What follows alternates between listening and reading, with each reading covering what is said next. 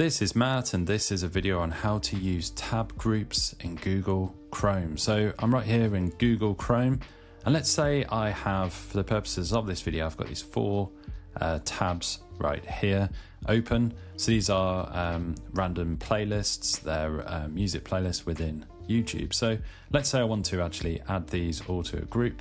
So what you can do is you can actually click on the first tab and you can click add tab to new group. So we click on that one and then we can name the group. So let's say music playlists. So we're going to call it music playlist, and we can in fact choose a color right here. So let's go with this blue.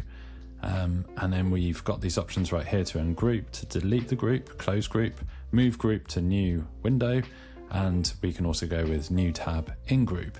So we can keep on adding these different tabs. So what I can then do is if I go back up here and I right click on this particular one, I can add this tab to the music playlist group or any other group that I have listed here, or I could just create a new group in the same way that I did just previously. So what you can do, you can see that you can kind of flesh this out, and you can have maybe a window on Google Chrome just with all of your playlists on there.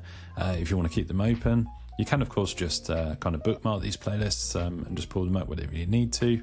And it depends, it depends what you actually want to do with this. There's a few different ways to do it, but you could create a new group for this one if you wanted to. We could say, okay, this is yellow now, and this one is better playlists.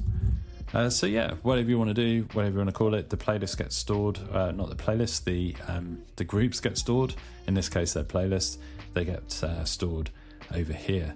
So hopefully this video on creating groups, almost said playlists again, creating tab groups on Google Chrome has been useful for you. If it has, then give this video a like and subscribe to the channel for more videos just like this.